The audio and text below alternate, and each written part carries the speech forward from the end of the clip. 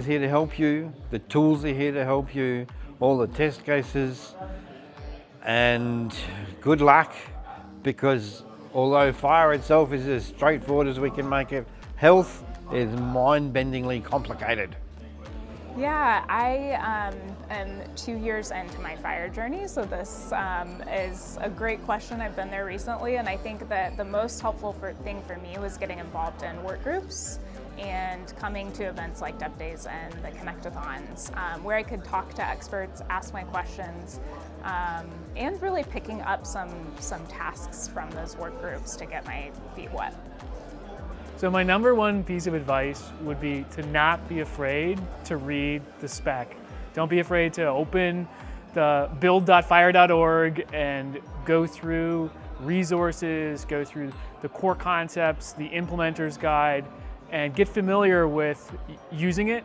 Get familiar with the differential table tab that I think every fire implementer eventually memorizes, and don't be afraid of the spec. My advice is that go for it, because this is the right time, and also be sure of the clinical problem you're trying to sort or improve, and that will help you on that journey. Get involved.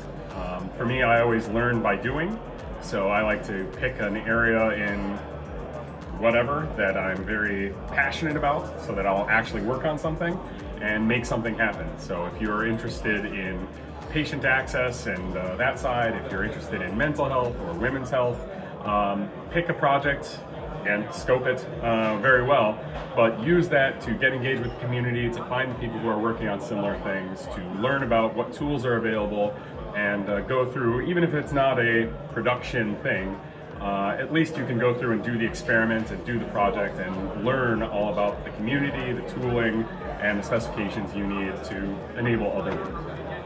If you're a technical person, like a developer, I would say focus very much on the different data types in Fire and learn as much as you can about terminology. Once you have data types and terminology down, you're making a good start. Fire is a big subject by now. It's a huge spec.